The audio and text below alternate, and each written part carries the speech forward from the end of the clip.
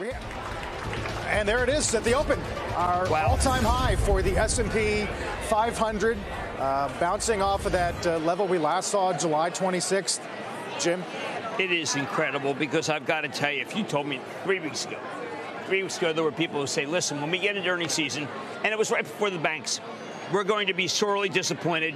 What's going to happen is the banks are going to lead us down because of the yield curve. The industrials are going to lead us down because of China. We're going to have healthcare go down because of Elizabeth Warren. We're going to have technology go down because it's been moved too high. Every one of those theses has been either rebutted or, frankly, to the point where it's standing on its head. When you go over some of these, Caterpillar being a classic example, I went over Caterpillar line by line. I kept saying, all right, this is a quarter where everything that they wanted was not good. And yet they are they're talking about being a dividend aristocrat, buying back a lot of stock, being lean. It is incredible. Illinois Toolworks, look at this stock. It's an incredibly important stock in the firmament because it's in every single, got its fingers in every part, every industrial pie, talking about raw costs coming down, talking about maybe Europe not being that bad. And then you start getting retailers that we've had, Walgreens first. Walgreens, well, we're used to having them get clocked by Amazon. Well, their numbers were fine. So I am seeing so much good. And I keep reminding myself that there were these big strategists who were saying, sorry, it's not going to happen this year. What if it's so good the Fed says we're done?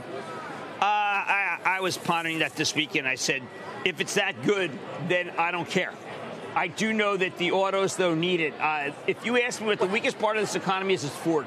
Well, you just got done saying manufacturing can be ignored. There's a whole journal piece this morning about the economy can survive a manufacturing recession. We need the dollar lower. The economy can survive that. Dollar lower and the autos are critical for the next leg of the economy because they are just completely shut out. But again, I will say that we don't need it as much as I thought. By the way, Deere, people keep seeing go. Deere's a kind of a conundrum. People are saying, Jim, we're doing so badly versus the Chinese. What happened is a double whammy positive for Deere. The Chinese went and bought the soybeans in Brazil. Brazil sales for Deere are extraordinary. And then our farmers got a big check, second big check. Sales here are okay. So you start getting, and you rebut the presumption of every bear here. It makes it difficult to just stay negative. Difficult. Yeah.